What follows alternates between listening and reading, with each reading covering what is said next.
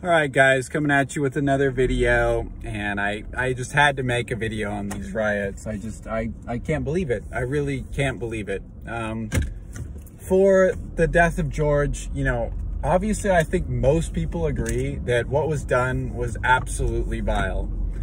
And honestly, I don't believe that third-degree murder is enough. Like, that video looks so bad that honestly, I wouldn't put it past it if it was premeditated or planned or something like that, because what happened was absolutely gruesome. I'm not going to sugarcoat that.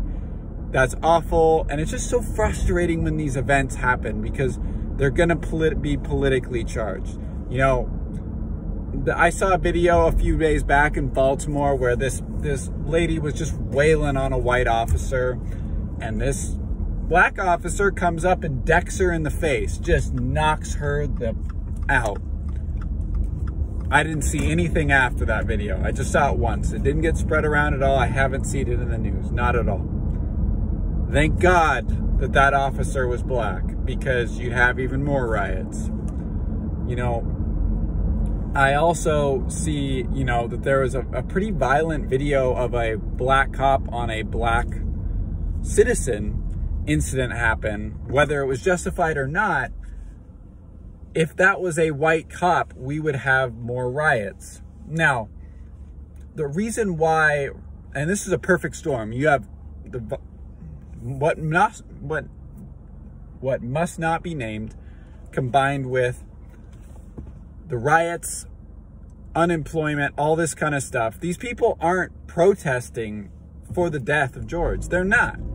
They're using it as an excuse to loot and plunder innocent businesses and wreck innocent people. For some of the stuff, that the beatings that I've seen are absolutely disgusting. And I just don't get it. And I live in the Pacific Northwest. I was thinking that if I wasn't from a big city, that, you know, I was going to be involved in this. Damn, dude. My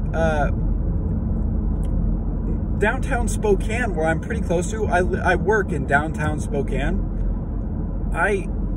There's riots down there. I'm not going to go to work tomorrow because the riots. I don't want to deal with that. I don't want to have the slightest chance that some person, you know, comes into our building and messes it up, or someone comes in with a gun. Like, who knows what could happen? I mean, it's just, it is absolutely devastating. It is absolutely sad. And like I said, I don't take away from it, but this is not the answer. If you want change, and I'm more moderate, more right, fiscally conservative, but if you want change, you got to show up to the ballot box. And I hate to break it to you, millennials and Gen Z, you suck at that. You are absolutely garbage at voting. You don't vote at all. And it's not that hard to vote. If you want change, you can go ahead and vote, but you choose not to do it anyways, so I have no sympathy for that. If you want true change, that is what needs to happen. None of this looting and destroying buildings and burning cities to the ground. It's an absolute joke.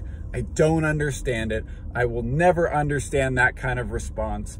I think there should be justice and maybe a little bit of reform for this certain type of stuff, like all the cops have to wear cameras kind of thing, or something like that. A little bit of change there, but this response is absolutely ludicrous. I do not condone any of it, and I think it's an absolute joke. Guys, have a great day. Peace.